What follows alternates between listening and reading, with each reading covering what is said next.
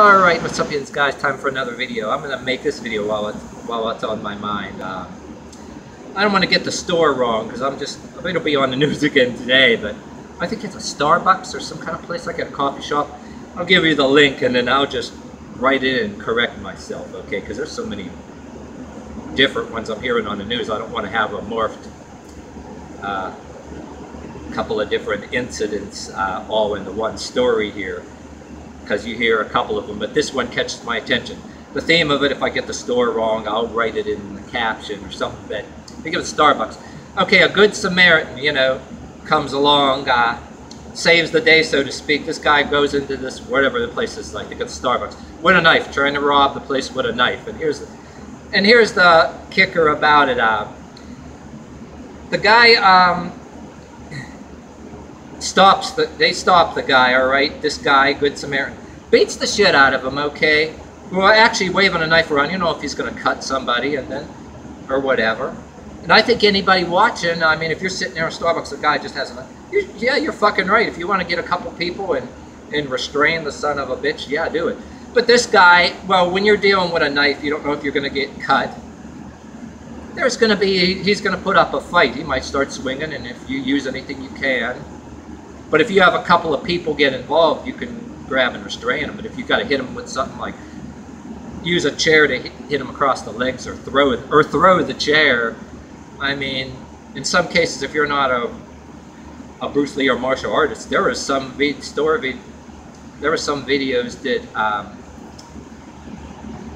like if that actually had training for a store environment or bar environment. It's like street fighting. They advise you if it's safer to throw the chair, fucking throw it, you know. But anyway, this guy gets under scrutiny on the news, and people are saying they're trying to charge him. And get this, the damn fucker is trying to sue him. The knife wielder's trying to sue him and say it's excessive force. Oh, he gets his ass kicked, right? So he wants. What's excessive force? If somebody's going to go in a place like, if you're watching this, whether you're in a bar or in a Starbucks, and you see this guy come in a knife wielder, right?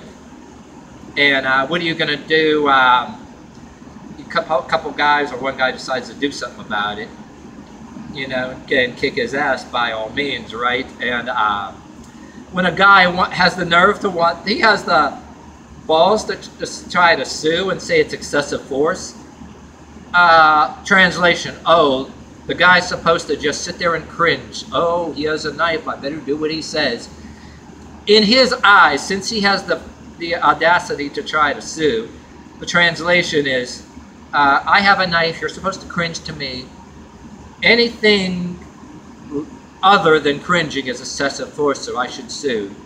Right, you should just give me your money, and I shouldn't even have, yeah, he shouldn't have to have the knife. I'm being really sarcastic here, can you tell, but yeah, any sane judge should throw that case the fuck out. Like, he's trying, in other words, if any judge even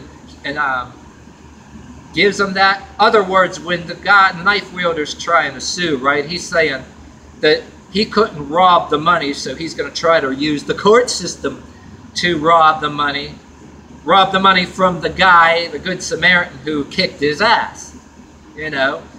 And even if there's a little, I wouldn't call anything excessive force when when somebody has a knife. If you're dumb enough to go somewhere with a knife, too, especially other than a gun. Well, the guy's lucky that somebody didn't just shoot him. If they didn't have a gun on him, they could have pointed a gun and said, "Put the fucking knife down, or I'm going to shoot you," you know. But he's damn lucky he didn't get shot. He has a nerve to try to sue the guy that kicked his ass. Oh, yeah, he couldn't get away with a robbery that way, so he's going to try to use the court system to rob the person who kicked his ass.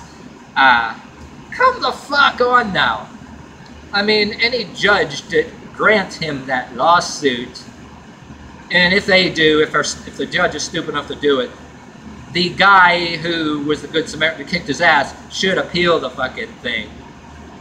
And refuse the fuck. I said, yeah, he should say, I ain't giving a red cent to that damn bastard, you know.